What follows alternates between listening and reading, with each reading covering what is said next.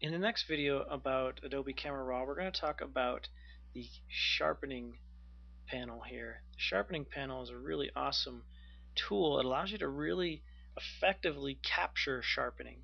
And capture sharpening is getting that first image, trying to get it sharp so that you can edit with it, and then you're going to output sharpen when you're done.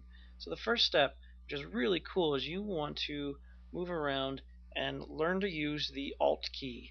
If you hold down the Alt key while you move these sliders, masking detail, radius, and amount, you get these really awesome aspects of Adobe Camera Raw. The downside is you got to use it at 100%. So we're going to hit Control plus and zoom in to we're at 100%. We're going to pick a nice element. If you hold the space bar, you can click, you can drag around your image. We're going to look at a nice area that should be sharp, the fox's face.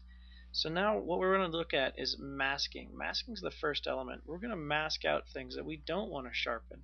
So if you hold down the Alt key while you slide down the slider, if you have it just right here, that's going to sharpen everything, and we want to start masking out elements, especially that background.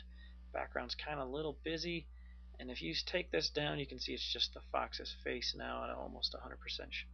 But we're going to take this around 60 or 70 and release. You can see there was detail over there that's going to get sharpened a little bit in the background. So we want to take that down as much as we can. We want to focus and sharpen just that fox. So detail, I work from the bottom up here. Detail, you hold and drag that, and you can now see what's going to get sharpened and how much. If you want to take that detail, this is where you're going to really get the control of where does that sharpening go. You can also make sure you're not sharpening your background. So if you look back here, when we hold down Alt and then adjust this, we're not sharpening any of that background really with our detail level.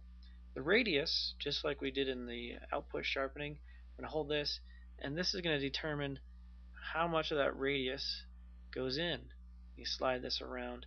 Generally, again, you want to be soft, around 1, maybe even down on a smaller image you'd be less than 1, but we're going to take this around 1, and then the last element is amount, and this just turns into a black and white image, and you can then see where the detail is.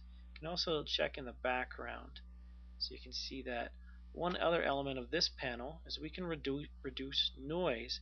So if we drag over to the background, we're going to reduce the color noise. It's already at 25, but the luminance noise is generally where you're going to get the most, especially in the editing process.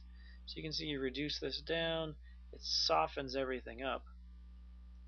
And as you move around here, it's looking for just that nice small amount just to soften it up, and then you can preview before and after.